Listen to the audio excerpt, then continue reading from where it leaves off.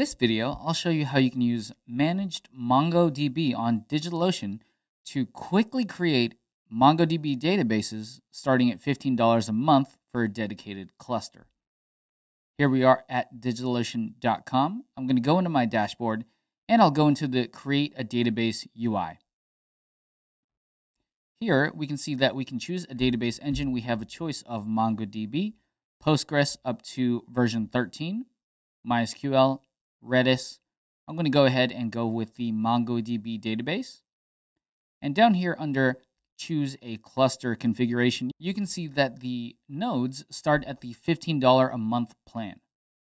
We can also add standby nodes, which are optional, but we can do 2 standby nodes for $30 a month. Or if you're just doing a quick database, you don't need any sort of standby nodes for failover or anything like that, we can stick with the $0 a month and keep to the $15 node plan per month. Let's go down here to choosing a data center. You can choose the data center that is closest to you and your customers for the lowest latency and fastest performance. Since I'm in the US, I'll choose New York, and you can also see that I have a droplet in this region. We can definitely connect this MongoDB instance to our droplets or our apps. I'll keep to New York here. Scroll down, we have a default VPC for this database. And down here, we can create a unique database cluster name. So we can say MongoDB is awesome. And down here, we can select a project that this will live in. I only have the single for my personal projects. And I'll go ahead and create a database cluster. All right, and that's all it takes to start up a MongoDB instance on DigitalOcean. And now we just wait for less than 5 minutes for our database to get spun up and we can start connecting to it and using it. But while we're here and we're waiting for our database to get created, we can go through some quick getting started notes. We'll click Get Started here. We can restrict inbound connections to this database. This is a great way to stay secure, to say that only certain sources can connect to this database directly. If you click Search for Sources, you can click your computer's IP address. So I'll do that, and I'll say, let's restrict all connections to this database from this IP address. Allow these inbound sources only. And now we are given the options to connect to this database cluster here. We have our username, password, which I can click this show button and see our password. We have our host, port, database, and protocol. We also have the option to download our CA certificate here so we can connect securely. I'll go ahead and do that in a bit. Another thing we can do here is go to connection parameters, this dropdown. We can click that, click connection string instead, and now we can see the connection string, which we can copy and use in any of our applications. We'll click continue here. We also have some information about migrating an existing database, and check it out, our first backup is already working for us. We can restore from this backup, and that's the cool thing about managed MongoDB is that we get these database backups automatically. We'll say, great, I am done, and now we just wait for the rest. Oh, look at that. Our database is already created, and we're ready to connect. So on this overview page, we get our default stuff like database cluster total cost, which is $15 a month, trusted sources, which we can edit, our VPC, and our current version.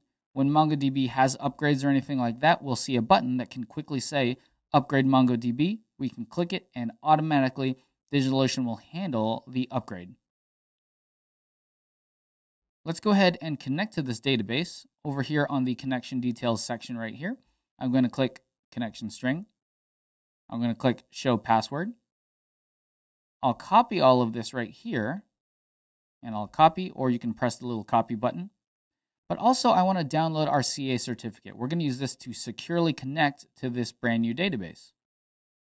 And to connect to this database, I'm going to use a UI tool called Mongodb Compass. And this is a tool you can download from MongoDB. It's a great and quick way to connect to databases. I'll paste in my connection string that I just had. But we also need to provide that certificate we just downloaded. So instead of just using this connection string, I'm going to say fill in connection fields individually. So I'll click this button right here.